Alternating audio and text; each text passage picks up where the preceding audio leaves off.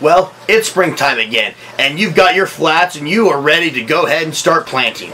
But you put your soil in, then you got to poke every individual hole. And then you got to put your seed in individual holes, and then you got to go ahead and cover it up.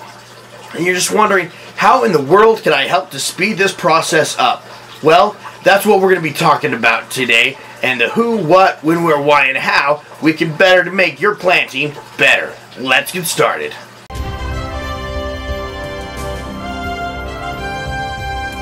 Well, in our last video, we went ahead and showed you how to make the holinator. So that way, you can go ahead and very efficiently go ahead and put holes in your flat. Well, you take a look at yourself and go, you know what? I really don't have an entire flat that I need to make holes for. All I've got is a small little 6-pack. So, you just need 6 little holes. But, let's say you've got multiple 6-packs that you've got to do again and again. And you don't want to make hole after hole after hole. Because, let's face it, you use your pencil. That was okay. It kind of worked, but, you know, it got tired after a while. The wood got soggy. Wasn't really working for you. So, you tossed it. You decided, hey, let's use something metal. So, you've got the screwdriver. It's got a nice handle. It's working. It's great. Cool. But then your buddy says, hey, I got to borrow a screwdriver. Can I borrow it? So, you go, yeah, sure. Why not? You borrow the screwdriver. But then you realize, oh no, my buddy's borrowing my screwdriver. I don't have another one because, you know, I'm the weirdest guy in the world and I only own one screwdriver. So you look around and decide, what in the world can I use to make my holes? So you, because you're a connoisseur and you like the finer things in life, you have your wine cork nearby. So you go ahead and take that and you're making your holes. There's a way you can do it. You can go ahead and make little holes with the 6-pack. So, you've got the Big Daddy. Here is now its mini-me little brother. So that way you can easily make holes in the 6-pack. And that's what we're going to be doing today. Let's get started. So, you've seen our large press measured out to the 72 cell count where you can make holes for an entire flat. And that makes it really great, simple, and quick. But what happens if you don't have a 72 cell pack that you're planting out and you just have a 6 cell pack?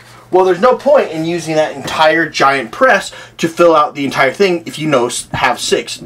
So that's what we're going to be doing, is we're going to be making a little 6-pack cell method.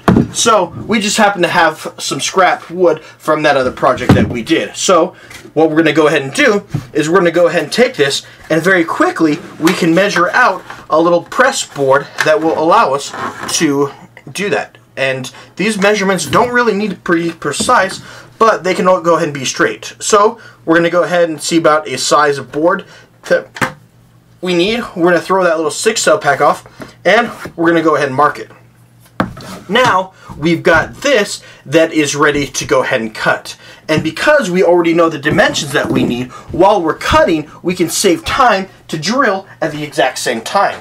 So, because we're making a hole press, we want to make it like that, we can measure this out and mark little holes. But, because you can measure it, do the diagram to make it so that you can center your 6 little holes to press it. Well, since we already have our commercial large tray, we can do the exact same thing like we did with the big one. We're going to go ahead and make certain that we've got it centered on our board. We're going to place it over it, and we're going to measure out our little holes. So that way we can not only drill it, but we're going to go ahead and place it to where it will be best to make our seed starting holes. So now that we have all of that marked out, as you can tell, they may be a little bit faint, but they're nice centered. By using that as a template, we've got it good.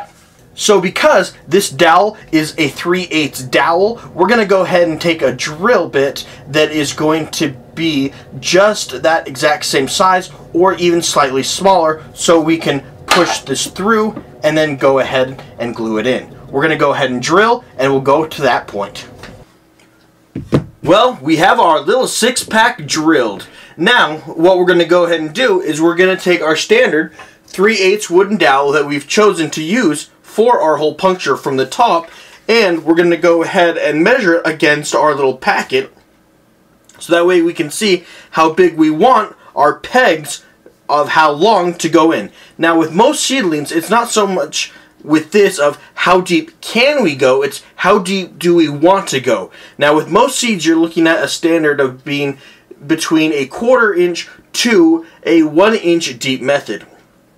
So what we've chosen to do as a nice medium is I'm going to go ahead and cut 1 inch pegs deep. So that way when we go to take our unit and stomp it into our method with a 1/4 inch board and a 1 inch peg, it's going to give us a potential depth of 3/4 of an inch. Now that's going to be a nice general meeting ground between the two for the most part with this. That's why we've chosen to that particular depth, so that way we can get a 3/4 inch peg in order to make our holes. So we're going to go ahead and do that, and then we'll be back. First we started with our little board so that we could do that. We then went to our little 6 cell pack so we could measure it. We decided to go with the 3/8 wooden dowel, and then we decided to go with a 1 inch peg. And that's exactly what we've done, is we've gone ahead and we've cut a 1 inch peg. So that way when we go to place it in, we can go ahead and add a little bit of wood glue. And just because it's such a tight, snug fit, we're going to go ahead and use a little rubber mallet with the glue so that we can pound it into it. That way it will allow us to get a real nice snug fit. So we're going to go ahead and take our wooden dowels that we've cut. As you can see, I've got all of them cut and ready to go. So we're going to get those glued up, ready to go, and then we're going to move on to the next step from there. Well, we've got the plugs all cut up and we've glued them in, and that drying time is now over. As you can see, it went relatively well. Not all the pegs went in perfectly straight, but that's simply because I did not take the time to perfectly set them with a ruler. But for our purposes, it doesn't need to be perfectly straight. It will be just fine. And there's a little bit of glue in it, so before we go to the next step, I'll probably take a small knife or something and clean those up. That has nothing to do with the functionality of this board. It just has to do with cleaning it up to make it a little bit better.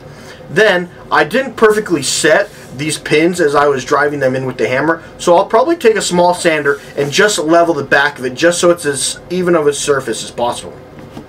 Once we get to that point, I'm going to go ahead and take a polyurethane material or stain, and I'm going to go ahead and cover this entire board with it.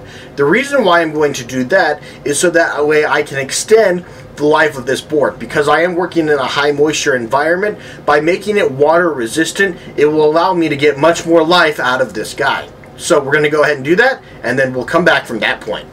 Well, we have gone ahead, we've got the pegs in, we've got them all stationed up. We went ahead and sprayed a polyurethane lacquer on it just so it could be a little bit more weather resistant. Or water resistant, I mean. It's not going to be entirely waterproof, but it will help this little guy to significantly increase its resistance to water in dealing with the high moisture situations that it's going to be in. And now we are ready to go. But yet, that could get a little cumbersome all the time. I wonder what we're missing. Oh, I know! Now that is a much more usable press. We've got ourselves a small little cheap handle that we purchased at a big box store. It is a light duty handle, but it will easily do the trick, so now we can easily grip the handle as we go to press holes into it. So we have the 6 holes. It's been fully laminated. We've just used a simple bolt and nut system to secure it onto the handle, and we can easily press it into our 6 cell pack. Now let's go ahead and see it in action.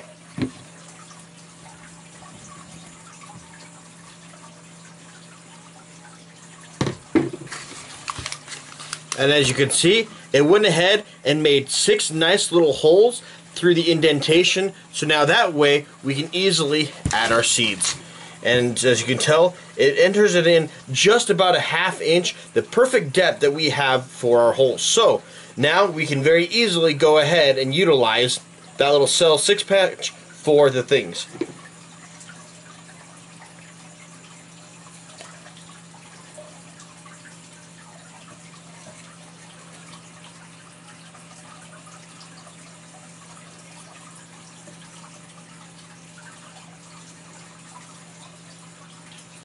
thanks for joining us this episode as we went ahead and take a look at how to make Mini-Me, the mini Holinator, and so that way as you're trying to plant little 6-packs, you can make your time much more efficient. So rather than having to plant 6-pack after 6-pack after 6-pack, trying to make holes with your finger, screwdriver, or even your connoisseur wine cork to be fancy.